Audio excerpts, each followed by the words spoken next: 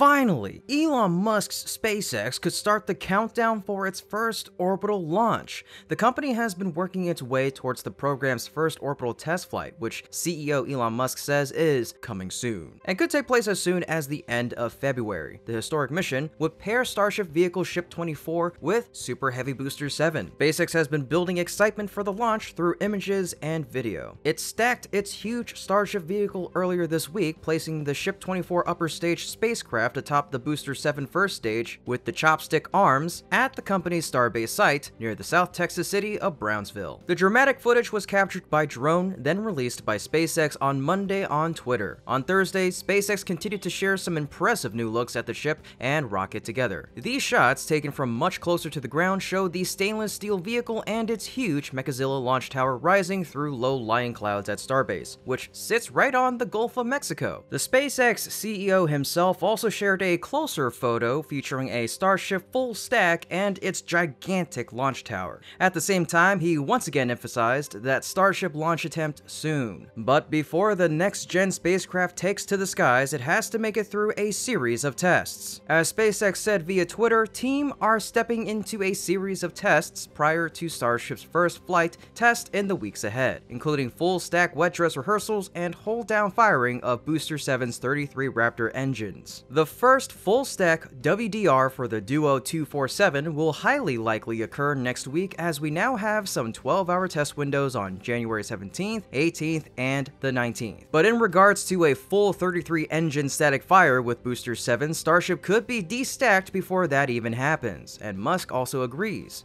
And if everything goes smoothly both during testing and granting the launch license, Musk and his team could conduct the highly anticipated launch of their Mars-bound rocket. But there are always a lot of uncertainties with a new orbital launch of new equipment, so it's wise to enjoy the views of Starship in pristine condition while you still can. In another bit of interesting news, after many years of delays, all the parts of the United Launch Alliance's next-generation Vulcan Centaur rocket are about to converge in Florida for their first launch. Unveiled back in 2015, ULA has been working on Vulcan Centaur since at least 2014. Following Russia's first illegal invasion of Ukraine, countries around the world attempted to punish the aggressor mainly through economic sanctions. In the US, those sanctions included bans on the import of most Russian aerospace technologies, including the RD-180 engines that still power ULA's Atlas V workhorse rocket in 2023. In 2014, ULA announced that it would work with Blue Origin to integrate the startup's BE-4 engine into a new rocket booster to end its reliance on Russian engines. More than 8 years later, that BE-4 engine is finally ready for flight, and the rest of the first two-stage Vulcan rocket appears to be right behind it. In a burst of New Year activity, CEO Tory Bruno confirmed that Vulcan Flight 1's core stage, or the booster, has been fully assembled, buttoned up, and loaded onto ULA's transport ship. The aptly named rocket ship will ferry the booster from ULA's Decatur, Alabama factory to Cape Canaveral, Florida, where it will enter the final stages of launch preparations at the company's Cape Canaveral Space Force Station at the LC-41 pad. Simultaneously, ULA has finished proof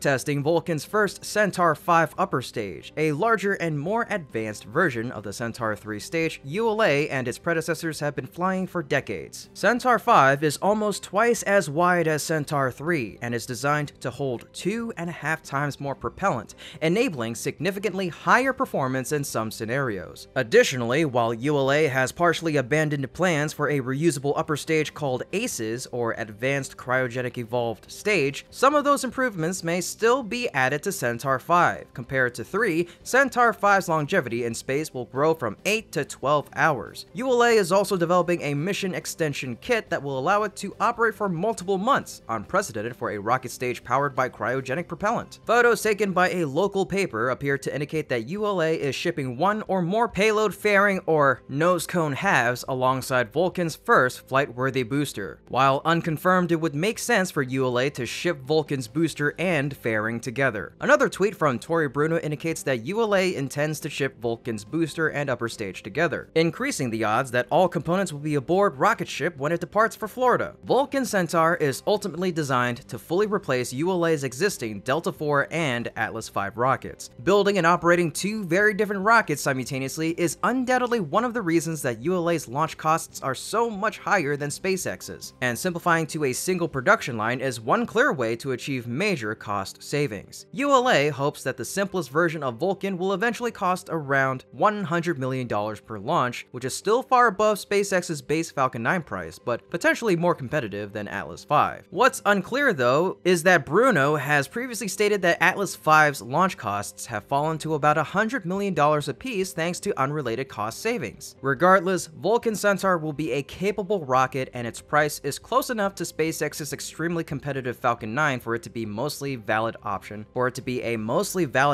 for launch customers who want diversity or want to avoid SpaceX for less rational reasons. Vulcan has secured more than 70 launch contracts thanks to ULA's intimate relationship with the US military and Amazon's reluctance to launch its Project Kuiper internet satellites with the company behind Starlink, a direct competitor. Fitted with 2 BE-4 engines, 6 solid rocket boosters, and unknown upgrades, ULA says the most capable version of Vulcan Centaur will be able to launch up to 12.1 tons to the moon, 15.3 tons to geostationary transfer orbit, and 27.2 to low Earth orbit. To higher orbits, the most capable Vulcan variant will be fairly competitive with SpaceX's Falcon Heavy rocket. To low orbits, it will generally match or slightly exceed the performance of an expendable Falcon 9, but likely for a much higher price. By every measure, the simplest and cheapest Vulcan variant is significantly less capable than even a partially reusable Falcon 9 and will likely cost 50 to 100% more. The main target of Vulcan's first launch is the moon, which indicates ULA's confidence in their unflown rocket. Vulcan Flight 1 will carry 2 main payloads, the first 2 Amazon Kuiper satellite prototypes and Pittsburgh startup Astrobotic's first Peregrine moon lander. After deploying both Kuiper satellites in low Earth orbit, Centaur 5 will fire up again and attempt to send the 1.3-ton Peregrine lander directly to the moon, also known as a trans-lunar injection burn. Developed as part of NASA's Commercial Lunar Payload Services program, Peregrine will be tasked with entering orbit around the moon and eventually landing up to 70 to 90 kilograms of payload on the lunar surface. The first Peregrine moon lander is fully assembled and currently in the middle of extensive integrated testing. If successful, ULA CEO Tory Bruno says that Vulcan will likely be ready to launch sometime in the first quarter of 2023, though the second quarter is more likely. This has been Kevin with Great SpaceX, and as always, if you enjoy what my team and I are doing, you can become a patron through our Patreon link in the description below. Otherwise,